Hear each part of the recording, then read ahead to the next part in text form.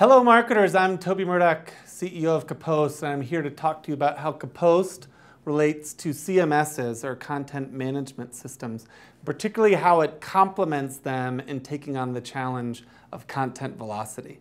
We'll begin our story with a little bit of history to the tools and the channels that we used when we first, as marketers, went digital. So when we first went digital, the first way we did is we had a website. And we needed a tool or a technology to power that website. And the tool that we bought was a content management system, or a CMS, sometimes also called Web Content Management, or WCM.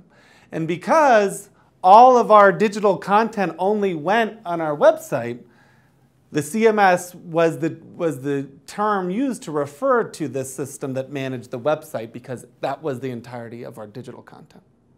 Now, regarding these tools, these are very powerful tools, CMSs. They have great technical ability to serve up to web browsers, to mobile browsers, to withstand traffic from thousands or millions of visitors.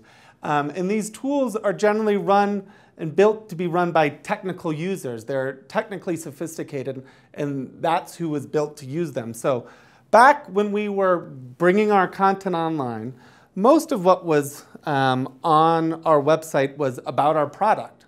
So our product didn't change that often, so there was a much slower cadence to pushing content out, much slower rate of content velocity. And so the process was pretty simple. The marketer would create the content. They would pass the content onto the technical user. On that quarterly basis, the technical user would push the update out to the website, and that worked well for that earlier era. But digital marketing has continued to evolve, and as it has, more and more power has passed into the hands of the customer. And we as marketers have had to react. And our reaction has been for us to produce not so much content just about our own product, but more content at much greater volume and velocity of content that's less about ourselves and more about the needs and interests of our customer. And so to make this happen, almost every marketer now is participating in this content creation in order to have the velocity of content necessary to succeed in the age of the customer. But there's a problem with this content velocity. Because these website or CMS systems are built to be used by technical users, it becomes a bottleneck when all this content needs to flow through the technical team in order to reach the buyer. And this is a problem. And this is where Kapost comes in, because Kapost is a system built not for the technical user, but for the marketer. Our system is built to enable and coordinate all the activities of the regular layman marketer as they produce all of this content.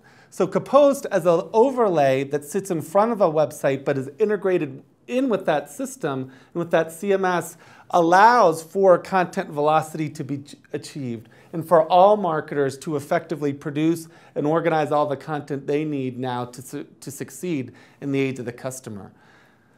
The technical user is still involved, but less as a barrier to getting content into the website, but more as a manager of the technology tool of the CMS. And Kapost does this not only for your web channel and your CMS, but for all of the various channels in which now the digital marketers must be in order to be where our digitally empowered buyer wants us to be.